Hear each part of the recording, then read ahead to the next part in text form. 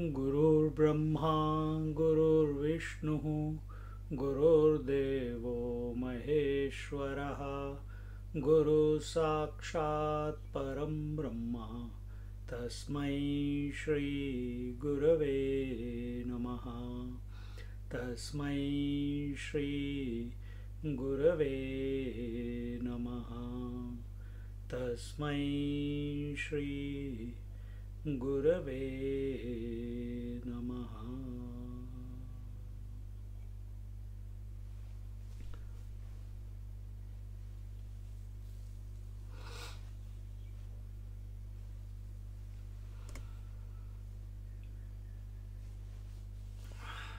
So today what do we do?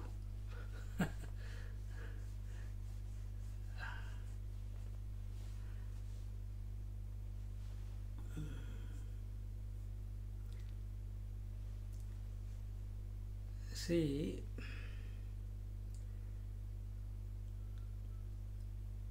when we are in this world, we feel we are in this world, we are convinced that we are in this world,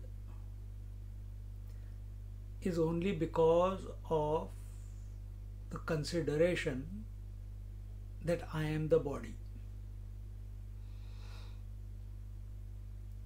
We have to transform. They say, as you think, so you become. As you think, so is your experience. As you think, so is your vision of the world. Then what is the predominant approach or conviction within us at this moment? If the disposition of ours with regards to ourselves is that I am the body, that I was born, that I will die one day, then for us the world will be real. And we will continuously run from pillar to post trying to secure this life, trying to protect this life, try to get more and more options available for this life, try to do good in this life. Okay. But all those things are not benefiting us on the seat of meditation. Extrovert approach, which is the result of this disposition, because we have taken one form, this body is one form, which is part of this world as real. Therefore, we take the rest of the world also to be real. Understand the principle. Because we have got identified, taken, become attached to this form, therefore we are obsessed with the form of the world, we are thinking of the form of the world, we create relationships with the form of the world, we want to possess other things of the world, which also are nothing but forms. And what is the rule of the form? That it was absent before, it is present now, and it will be absent later. That is the rule with which the form expresses itself. What was it? it was absent before, it is present now or available now, it seems to be there now, and after some time it will vanish, it will go out of existence. See? And this is with regards to every form, including the sun, including the galaxy.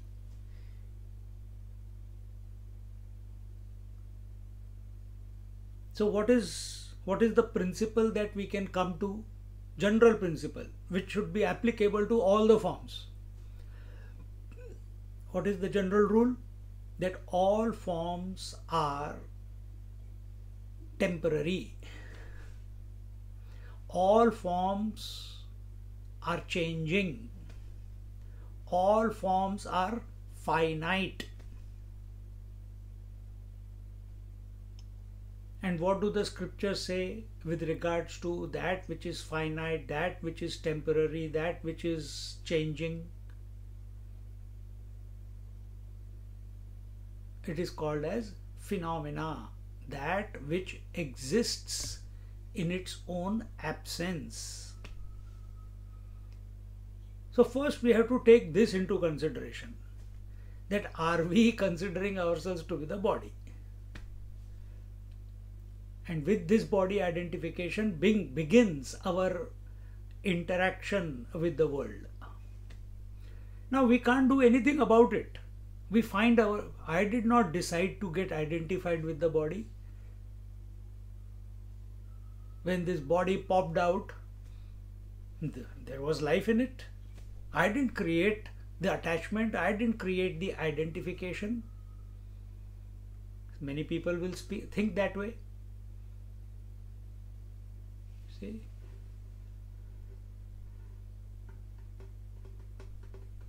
Yes, true. You didn't create the identification. That's how you feel that at this moment. But the truth is that you as a human being have a choice. You as a human being have a discriminative intellect. You as a human being can, or how should I say, have inspiration. You as a human being are continuously seeking solution to all situations, problems, challenges, obstacles. This is what being human is, continuously inspired to grow further. And if this disposition that I am this body, and for so many years I have been living at the extrovert level, has stunted my expansion, stunted my growth,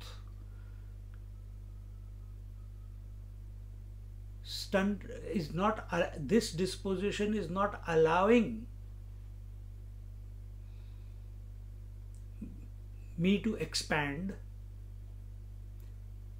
to the reality that I am.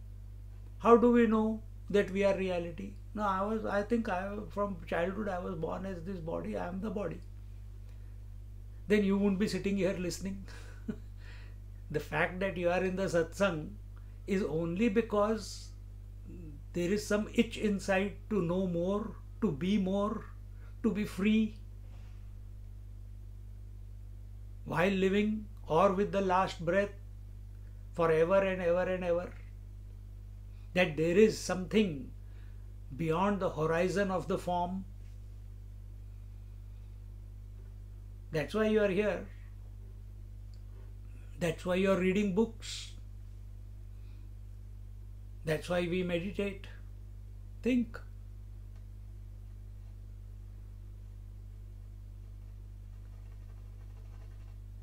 So, the form is changing. That we have come to the conclusion. We have observed that the form was not before, it is present now, it is not present before. Now, when we think about ourselves, not as the body, as the consciousness, because in this body I am the consciousness. I feel I am conscious. Is consciousness absent before, present now, and absent later? Start thinking. Was consciousness absent before? Will the consciousness be absent later? So take example. The ornament was not there before, it was absent. Gold was. Then ornament came into existence. Then afterwards again it was melted and ornament went out of existence. Gold continued to be. Gold was there before, gold is there now, gold will be there afterwards. But the ornament was not there before, ornament is there now, it will not be there afterwards. Was this body there before? No, there was body. Yes, there was body, but it was a child body, or it was a teenage body, or it was a youthful body, or it was every moment the body is changing. Yes, I was there, but I had a different type of body. Today I got a different type of body.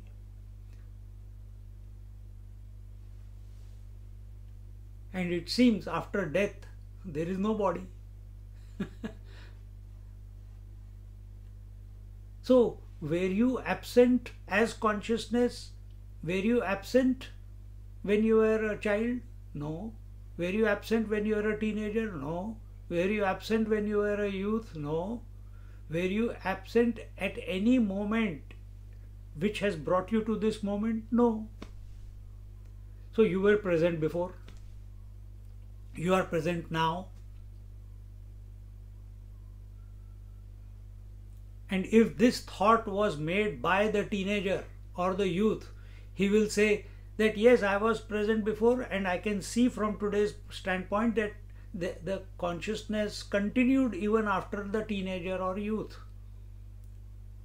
So that means the consciousness was there before, consciousness was there at that when teenage was the present moment or youth was the present moment, and consciousness continued even after that.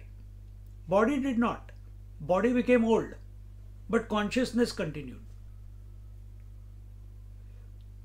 So now come to the present moment, that this body as it is at this moment was not present even 1 year ago. 1 year ago I was absolutely healthy. Today I got some problems, issues.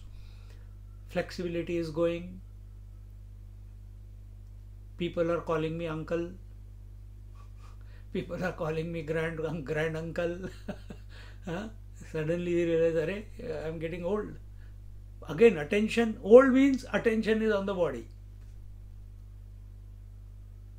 Attention is on the time.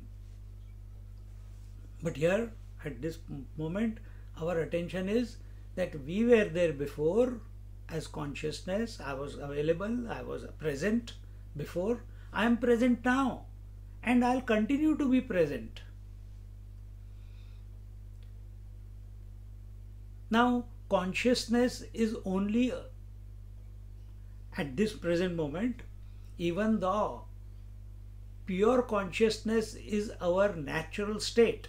It is our being. But the word consciousness is only a thought in our mind. As long as we think we are the body, it will remain only a thought in the mind.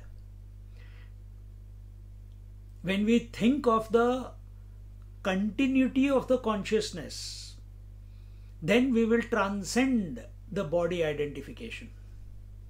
See? What did I begin with? As you think, so is your experience. As you think, so you become. As you think, so is your vision. So if you think you are the consciousness in the body, then you will remain limited. The attention is on the form, that's why you are thinking that way. So think correctly, think wisely, think with, come, come to general principles of life. General principles are those which are the common denominator all the time. Gravity is a general principle, it is common denominator. Space, it accommodates, it's common denominator. That is the rule of the space. You cannot have a space which does not accommodate anyone. It is not possible.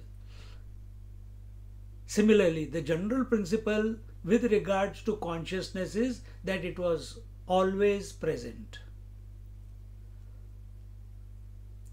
There are many general principles about space, but this is one of them with this regards.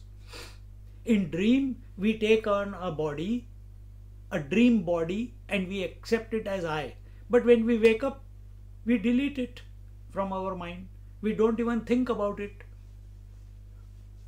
How beautiful or ugly was it?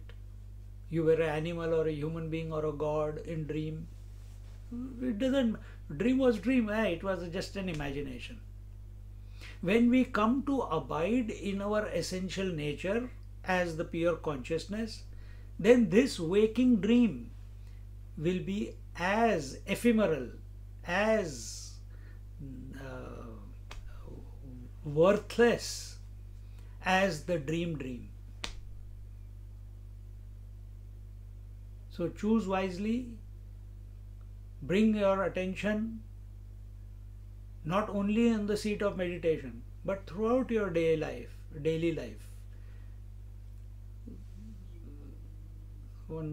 The scriptures say, Antarlaksha Bahirdrishti,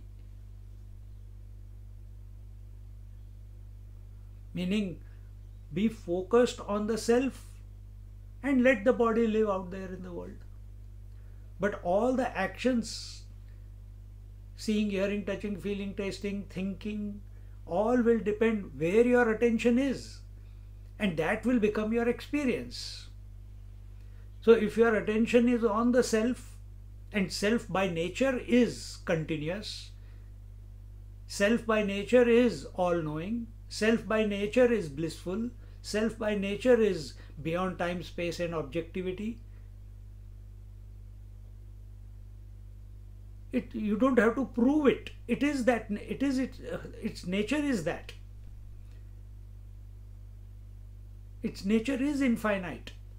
All you have to do is keep thinking about it. Contemplate on it. And contemplate not on it as a concept. Contemplate on it, think about it as I. As I. I am that. And in this manner, you live your life.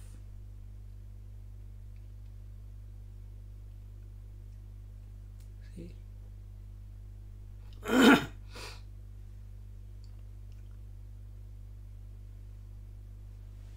And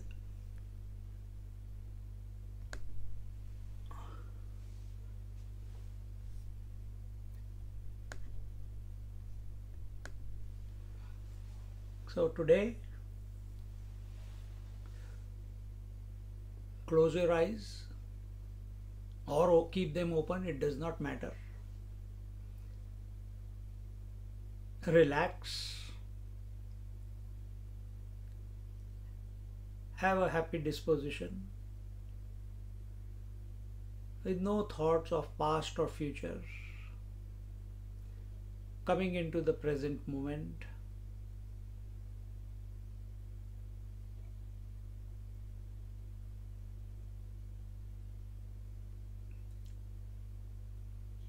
And be available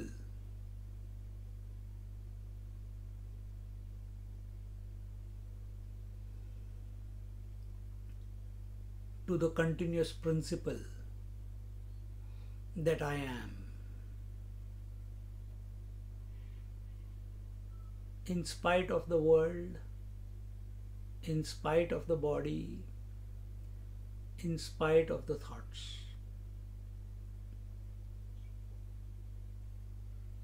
Be the continuous one. Be the unchanging one. Be the infinite one.